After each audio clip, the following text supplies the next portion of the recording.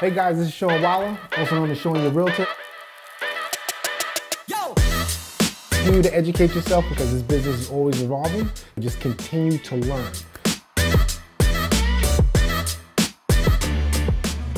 With it. Talk to you guys later. On my third episode of the Strictly Free Game podcast, I have one of my favorite people in the entire world. And I'm not just saying that. You know that already. My favorite person in this real estate business, this real estate space, Stacy Mcfadden, who I consider like a big sister, a mentor, and I'm saying that wholeheartedly. You know that already. I'll let you introduce yourself though first. Stacy, can you introduce yourself for the people out there? I'm Stacy Mcfadden. I work at Signature Premier Properties in Babylon Village. And she's busy, so the phone's going. That's Dana. Sorry, I thought I had my phone. Stacy Mcfadden, Signature Premier Properties. Like I said, she's like a big sister to me. I knew she wasn't going to give too many of her accolades, so I wrote some things down anyway because I know you. 2019, number one in units sold, number one in GCI, gross commission income, number two in volume. 2020, number two in units, number three in GCI, number three in volume. So Stacy is a big deal, even if she doesn't like to say it herself. So Stace, I think we've known each other for maybe like 2 years now, right? Like 2 or 3 years. I forget how long it is. And I've always looked up to you for many things. Yeah, your business, the way you handle business is one of the biggest things that actually attracted me to you, because I'm like, Stacy kills it, right? She does 40, 50, 60 deals a year. She's humble as hell, and she's always willing to help everybody. That's why I say she's like a mentor to me. So Stace, how do you stay focused through doing 40, 50, 60 deals a year? How do you keep the momentum going year over year over year? Honestly, I really don't think about it. I just do it. It just comes natural. I don't have, like, it's crazy to say this, but there's no plan. Like, I'm going to do this year and make sure I get there. I'm very fortunate in everything that I've been doing and through the business for the years, throughout the years. I got into the business in 2007, which was probably where people have told me it was like the worst time to get in the market, right? That was right before the crash, right? That's when the market was crashing. So, tons and tons of inventory and not enough buyers. So it's the complete opposite of what we have going on now. So the days on the market were insane, trying to get a house sold, price breaks. It was just bananas, but that's all I knew. So getting into the market at that time, I never looked at it as it was a bad thing. I just looked at it as that's all it was. So that's what you knew, that's what you learned. And honestly, I think the obstacles at that time probably helped me throughout the years and, get better and do things differently. That makes sense. So if you could go through that, if you could start at that point of the crash, everything else pretty much is easy after that. I mean, if you could survive that, because a lot of people probably quit a year or two after that you probably started with. Yeah, definitely. And you know what, it honestly, it really just was, you learned a lot because there was so many challenges at the time. That's just from my experience, like that's when short sales were just becoming a thing. So I remember speaking to people and them telling me that they owed more money than their house was worth and not knowing what to do. And I didn't know what to tell them either because I never came across anything like that. But fortunately at the time, I worked for Century 21 in West Islip, and my broker there, he was an attorney and he did short sales. So he was familiar with the whole process. So he definitely helped. That definitely helped tremendously at that time to be able to sit down and talk to people and be able to have an attorney in your office that you worked with, to help you, navigate through all those crazy deals. Wow. Okay. So now to backtrack that, what got you into real estate? Like, how did Stacy Mcfadden say 2007, I'm going to get into real estate? Funny. I worked for the Port Authority from when I was 18 years old, and I stayed there till 2005. And after I had my fourth child, because I do have 4 kids. I see them in there. At that time, yeah. And at that time, they were young. My youngest was only 18 months at the time. Oh, wow. But I stayed home in 2005 when I decided to stop working for the Port Authority. I decided I have 4 kids, daycare is so expensive. It just doesn't make sense to go to work. 9/11 changed a lot of things at my job at the time. So it was just time. And I stayed home for almost 2 years, and I loved like children and hanging out with them and, you know, being a stay-at-home mom. But at the same time, I missed working. I've always worked, you know, I'm working since I'm probably 12 years old, babysitting. So for me, it was just, so what can I do that I can be there for my kids at the same time, still make a, you know, decent living, but interact with people. My mom was a real estate agent my whole life. So I didn't know I grew that. up around real estate. I didn't So know yeah, that. so my mom's a realtor. She still has her license, but she's actually in the referral program at Signature now. Wow. So I grew up around the business, going to her office after work, you know, after school and everything, like, because it was up the block from my elementary school and stuff. So I was familiar with the business. And at the time, that's when the market was crashing, like the people were starting to like buy the foreclosures and stuff and the flipping of houses. And that always intrigued me, like taking something that was like a, you know, crappy type house and bringing somebody to it and getting them to fix it up and selling it again. So that was like interesting also. Did you give a lot of input when it came to like working with developers and flippers like that? Did they always ask you for your design style? And because you have an amazing style, I'll definitely tell you that off the bat. Oh, thank you. Yeah. Yeah, I mean, I definitely consulted, you know, I have an investor that I worked with primarily for the, you know, a good bulk of my career. And, you know, he was, you know, great. I learned a ton of things just throughout the processes of real estate, working with him, working with foreclosures and, you know, how the process worked with buying them and fixing them and title issues and all the different things that came up across it, and learning about houses and renovations and, you know, every time something went wrong and how to fix it and watching the guys fix it, you know, you just learn everything. So that's why I feel like it brings so much to the table of all the things that I've learned over the years to my buyers, you know, things to look out for. Just because in a normal regular sale, you don't always see everything, you know, everything, most of the houses you walk into, they're in great shape and you don't see behind the walls or behind the scenes of what happens. But you learn what a 200 amp electric panel is, what a hot water heater is, like all the things that you didn't really know. Yeah, so we're not just door openers and describing how beautiful the kitchen is. We actually we're looking at things like that, especially like the sub panels and how many watts and, you know, all that good stuff that's coming involved with it as well. Yeah, just like the little things, like noticing that, wait, it's oil heat, but there's no oil tank in your, you know, sites anywhere. Where's the oil tank? And realizing it's probably underground.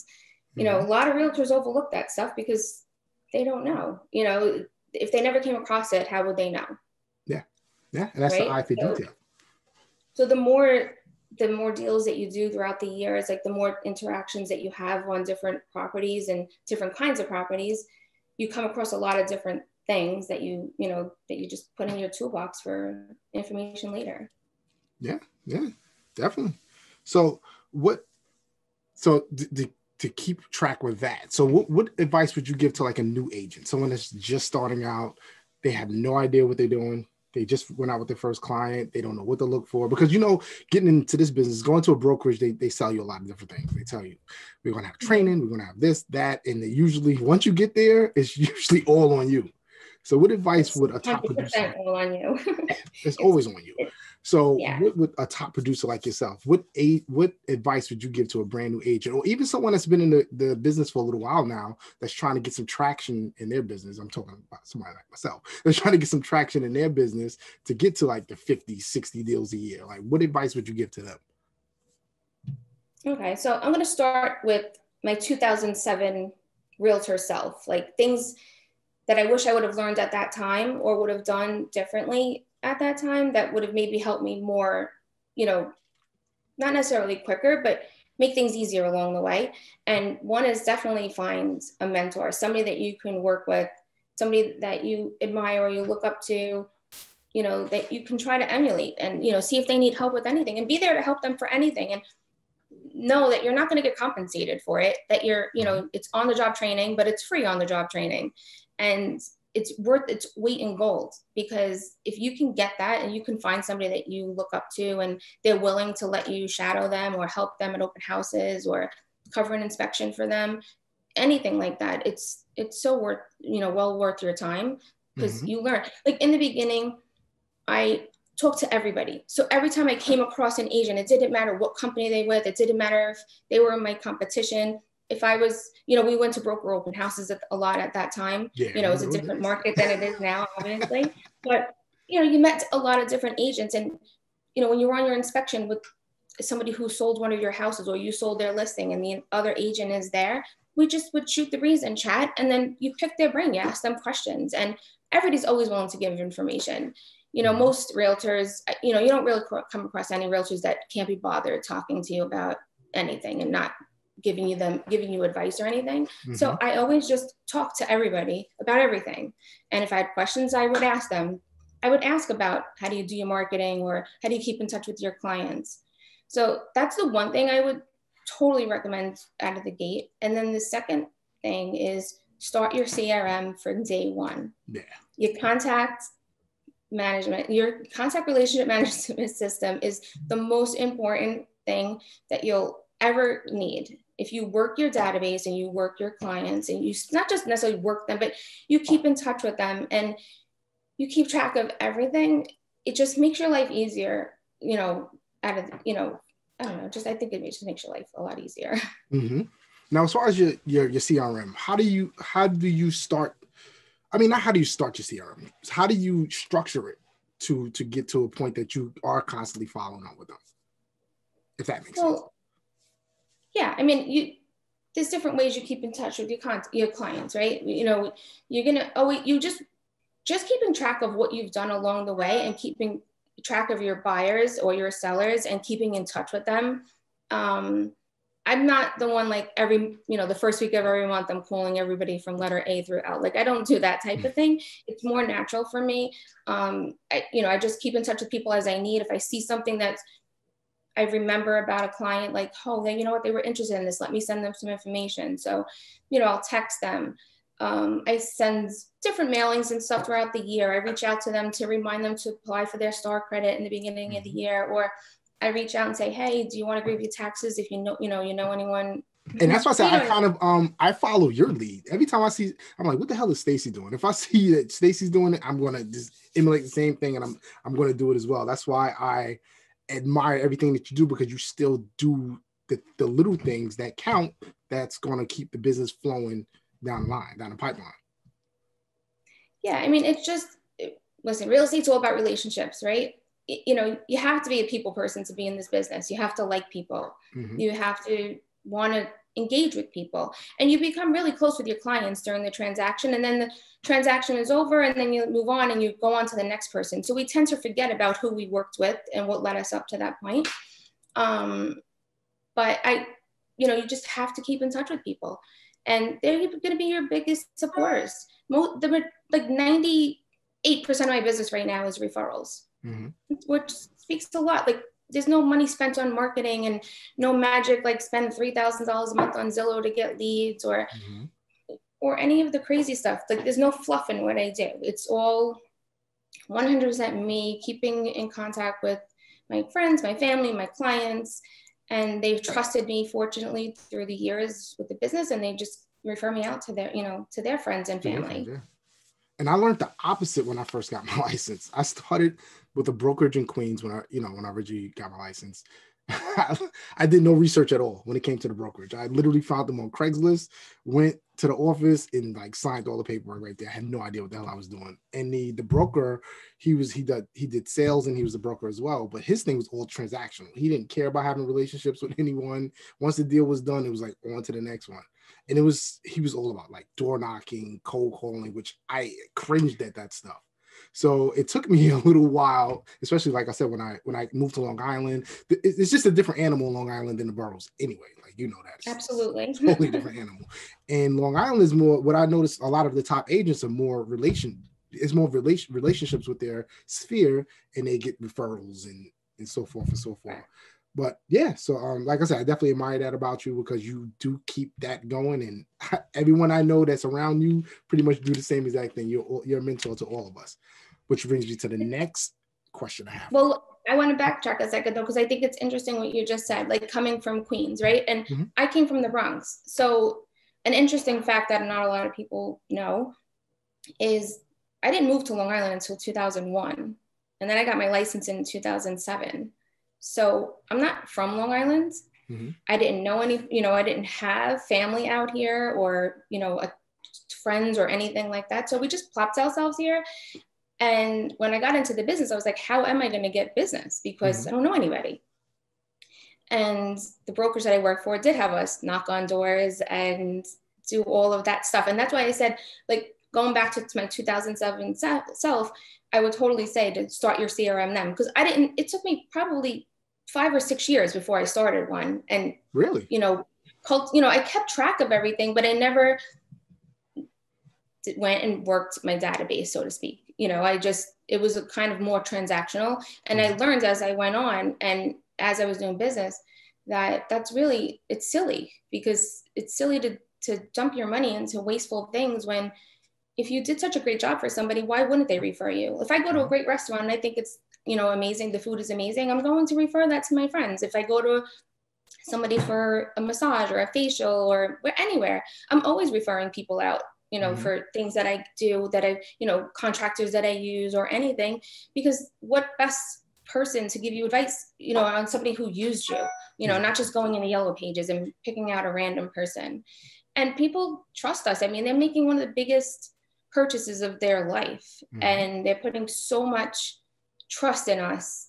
And why wouldn't you want somebody that you feel that you can count on, that's going to be there for you and answer the phone and ask questions, talk you off the ledge when they're having a breakdown, like, oh my God, am I going to have any money left after I go to the closing table? How is it going to work out? So if I can get into this business without knowing anybody and accomplished everything that I've accomplished throughout the years, and grown my business to where I've grown it, anybody can. It's called work. You got to put the time in. Nothing's just falling on your lap. You don't just show up and here's all your business. Your brokers aren't going to give you the business. That's not what they're there for. And paying people to do it, some people do it and they're successful at it, and that's great for them. But at the end of the day, people want to work with who they can trust and rely on. Exactly. It's a relationship business. I mean, we're customer service driven at the same time. So why not have those touches with people? I love it. I mean, I have most of the business I do is all referral as well. And post-COVID, I was invited to baby showers, barbecues, and you had the barbecue. I'm like, oh, I sold her a house, then my house. It feels great, and they're all advocating for you, like, hey, this is my guy or this is my girl. So I think that's the best way to get business now. Especially, so how has 2020, because that was we were shut down for a year, has 2020 changed your business? Have you added any new things to your business since 2020? Honestly, I haven't. We shut down for a couple of months, and it definitely changed the way we did business. It removed us from a lot of it, especially in the beginning. I mean, that probably had to be the hardest thing, was getting referred people that you've never met before and walking them through transactions where you actually never even met them in person. My first client, I was referred a client in May. In April. And that's when we couldn't show houses, right? We couldn't even make appointments for them. It was just like, okay, here, these are the houses. And then they were expected to now call and make the appointments. It was just so crazy. And when we went into contract, they found a house during COVID. And when we went to the walkthrough, it was the first time I met them in person. Oh, really? At the walkthrough, because we couldn't go to the inspection. We couldn't go to anything.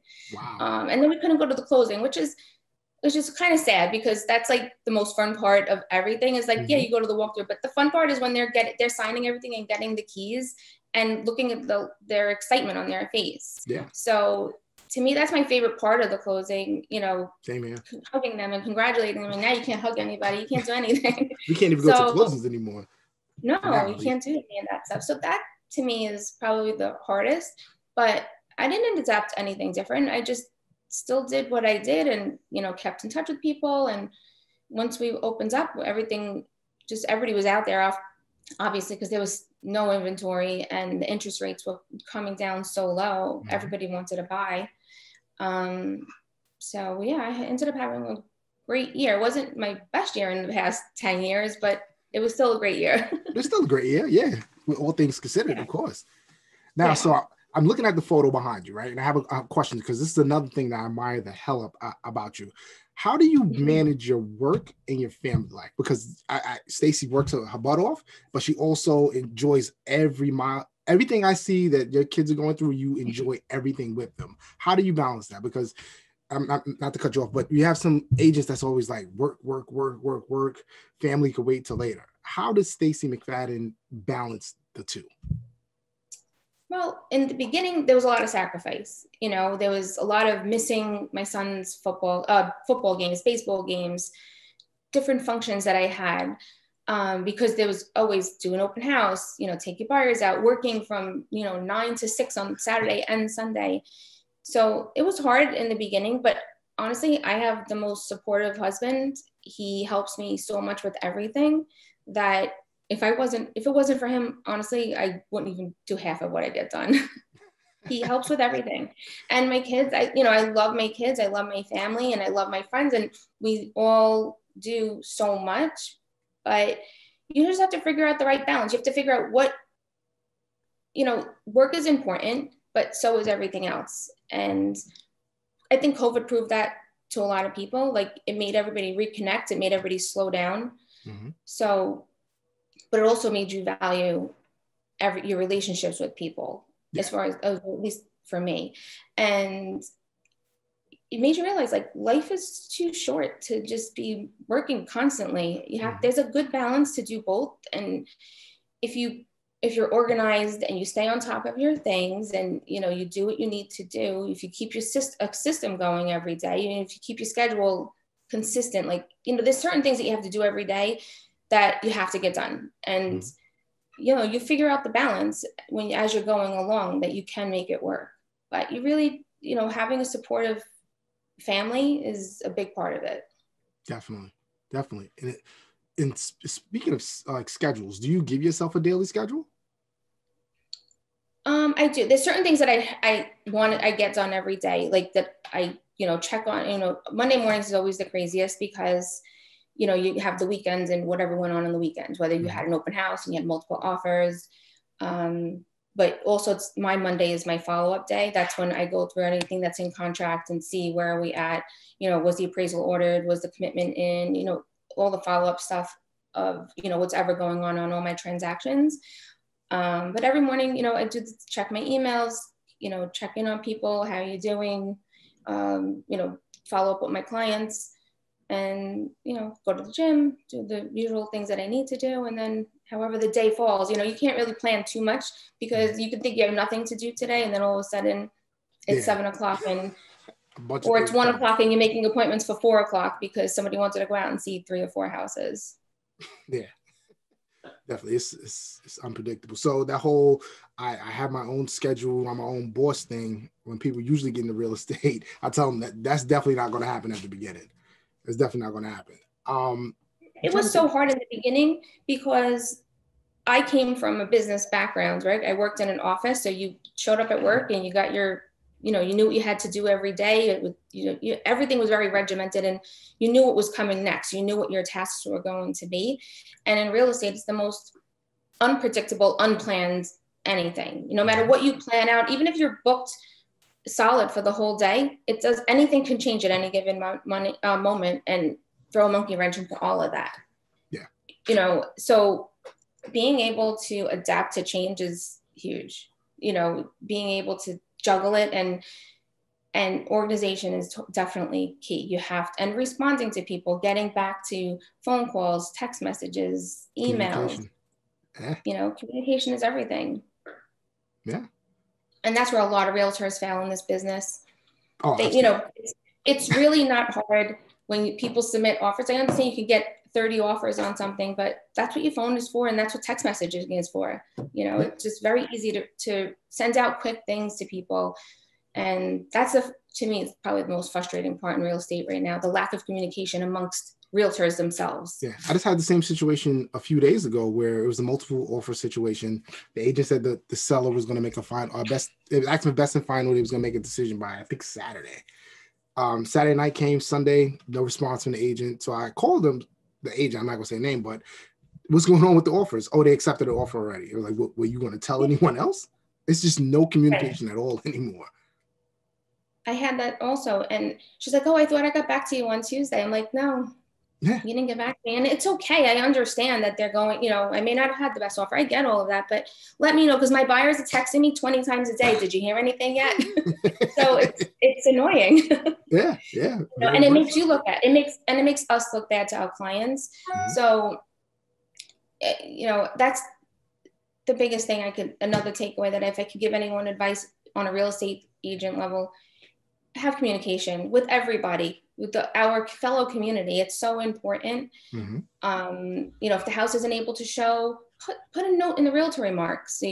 Put anything that you want so that people know what's going on. That's what the realtor remarks are there for. Yeah. And read the remarks. If they're not showing till after 4:00 during the week, either set up your showing time to indicate that, or put it on the notes. Stop wasting people's time. Yeah. Very much. Please stop wasting people's time. What is the next step for Stacy McFadden? I don't know. No coaching, mentorship. I mean, I've done coaching in the past, and I definitely, I believe in coaching. I believe in mentoring. I'm not currently doing coaching now. After a while, we all know what we need to do. If you just have to be accountable, and if you're accountable to yourself, you don't have to keep paying everybody to tell you to be accountable, because if you can pay somebody thousands and thousands of dollars, they're never going to make you accountable. Mm-hmm. They're going to say, oh, did you do that yet? And you'll be like, no. So if you can't get yourself accountable for yourself, then don't even waste your time or money in investing in anything. Start with yourself, commit to a process for yourself that you'll commit to. And if you can do that, and then you feel like you need the next step, then spend the money on a coaching, then by all means do it. But I think some people think they need the accountability. I think some people think they need that. But like you said, people still fall short. So the day before you meet your coach, you're like, oh, I didn't do any of the lessons. Anything that was planned the whole week, I didn't do anything. So let me try to cram everything until today, which it never really works out like that. Right. That's exactly right. Have you ever thought about coaching anyone? No. I never really did. I mean, I will help anybody. My phone is always on. Anybody ever needs anything, I will help them with whatever I can help them with. But coaching, I don't think so. I'm trying to get Stacy. We're gonna convince Stacy. We're gonna start a petition to get Stacy to coach or be a mentor or something like that, because you are that. Anybody. Huh? No, mentoring. I'll mentor anybody who wants it. I have people that reach out and ask me for help, and I'm always there to help them. Okay. Listen, so if you guys know Stacy, reach out to her, because she's not always available because she's busy as hell, but she's always there to help. Let's talk social media.